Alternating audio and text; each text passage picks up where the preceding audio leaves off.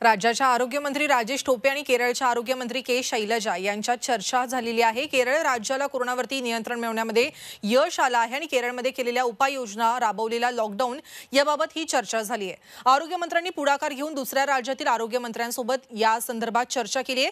राज्याचे आरोग्यमंत्री राजेश टोपे आणि केरळच्या आरोग्यमंत्री के शैलजा यांच्यात ही चर्चा झाली आहे।